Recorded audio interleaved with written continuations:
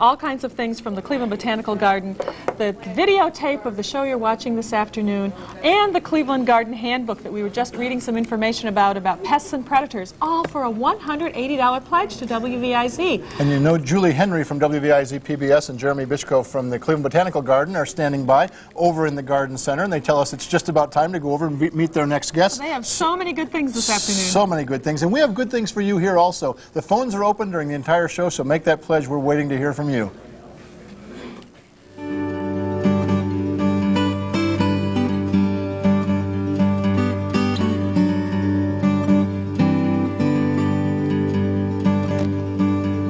Well, for most of us, there's nothing more satisfying as a gardener than growing your own vegetables, bringing them in the house, and then enjoying them.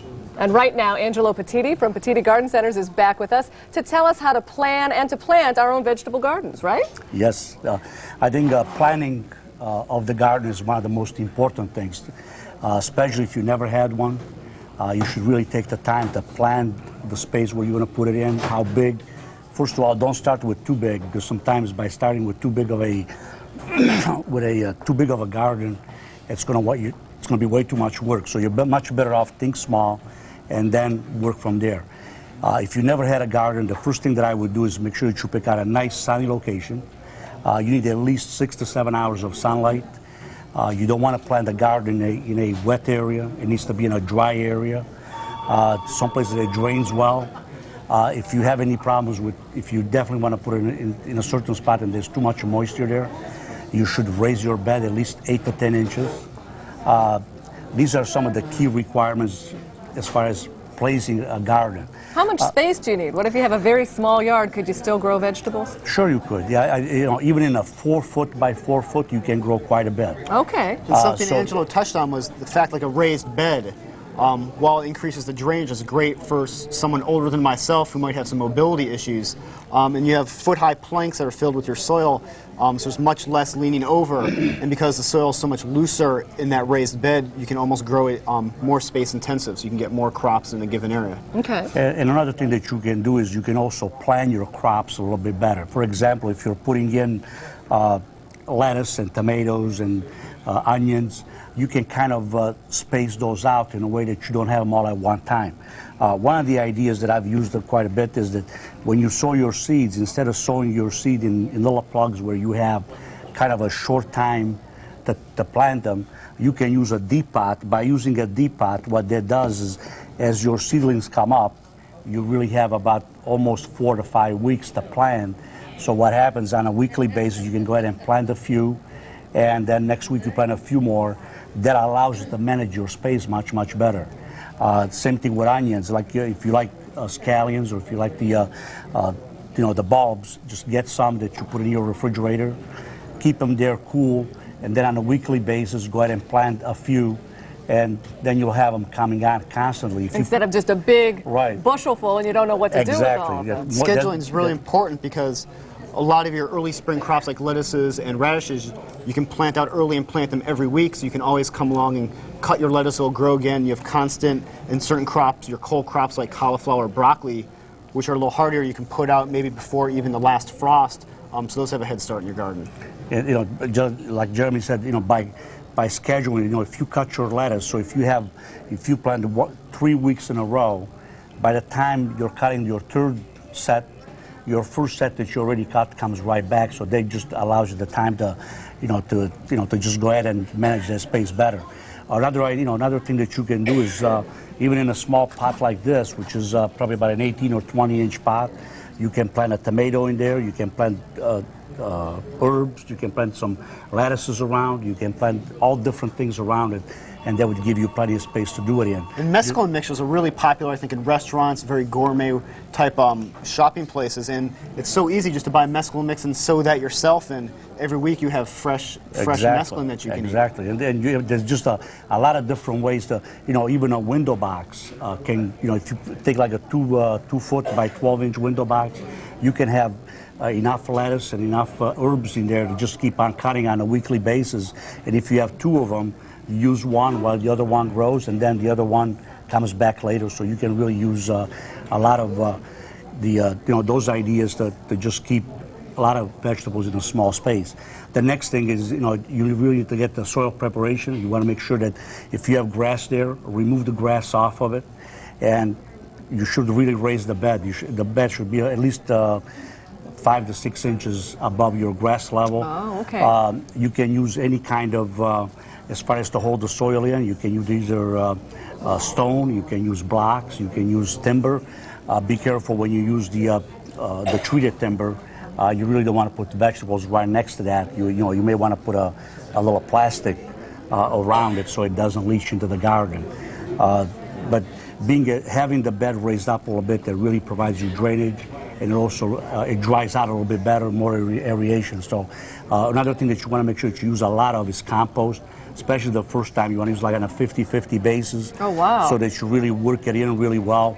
And from then on, every year you add a little bit more to it, and that, getting the soil to stay nice and loose and airy is really very important. I think diversity is really important too, that you just don't plant a whole strip of tomatoes, but you can intersperse some basil, maybe some marigolds and other herbs, because a lot of the insects can key in on the smell of a certain plant, and that's how they find it. So if you have other things in there, it kind of discourages them and they're not going to be able to find it. And so, one, you have a beautiful garden, it's very diverse, and you're going to have less pest problems. And another thing, the tomatoes, especially all these new varieties, they produce so much fruit that you really don't need that many plants. If you put 2 or 3 or 4 plants for an average family, is really more than enough. Give them enough space. You really need about 3 feet in between them, especially if you're using like Better Boy or some of the bigger tomatoes like Supersonic or Celebrity. Those are tomatoes that they get to be 4 or 5 feet tall, about 2.5 feet in width. And the more light they have, the more they will produce, and so there's no reason to really cram them in. That will also allow you to have some space. On tomatoes, another thing that I found out that instead of planting all your tomatoes out in the spring, like middle of May or the end of May, it's always a good idea to leave a little spot to plant some about the end of June, early July. And what that does, it gives you a very late crop that you can enjoy at the end of September versus the other plants that are just about done. So these are some of the ideas that that you can use. I also love around the garden. I really like to have flowers, and I like the whole border to be in flowers and herbs. That really gives the aroma. It gives it a nice special place to go to, that you can cut some flowers, pick some vegetables, bring some flowers in. And the varieties that I would use would all be varieties that you would use for cutting. Dahlias are gorgeous, daisies, and just mix all the herbs right in between. You can make beautiful bouquets and take vegetables in with some flowers. Can you talk about tomatoes a little bit? Because we try to plant these every year. We have horrible luck, probably planting about 4 of them in a 4-foot square area, and then blossom and rot every single year, and we don't get much of anything. Well, one of the things that I would do is the blossom and rot is really due to too much crowding. You really need the space. You can't, you have to allow plenty of space between the plants, because if the air circulation isn't enough there, that's how all the diseases set in. Another thing with tomatoes, you really want to make sure that when it comes the end of June, you do put about a tablespoon of calcium right around the base. The end rot of the tomato is caused by lack of calcium, so it's something that instead of waiting to find out if you're going to have it or not, you're much better off prevented. You can even use just eggshells from your kitchen and grind those up and side dress it and put it along the side of each tomato, and that's a great way to help. Yeah, that works very well. But the once it's there, you're not going to fix it anymore. So it's something that you really need to think ahead of time.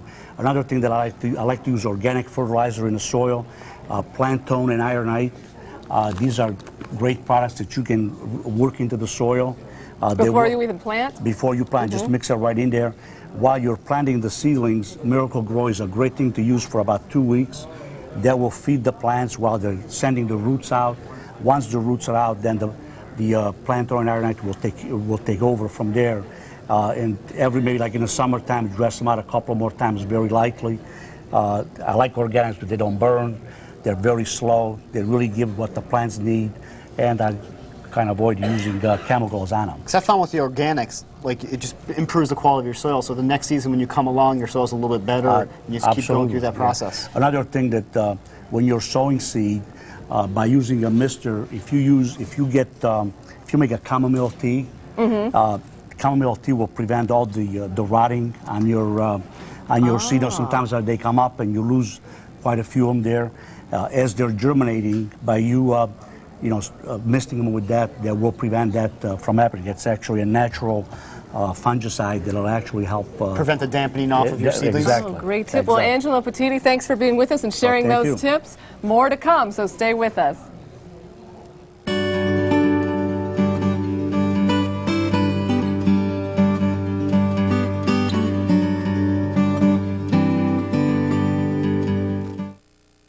You know, Maureen, we said it before, but I need to say it again. We couldn't have done this program without the support of Angelo Petiti. He's been so gracious to be on the show and have done several segments with us, but just about everything that you see growing in the studio or used for any of the demonstrations came from the greenhouses of Petiti Garden Centers. And we used to have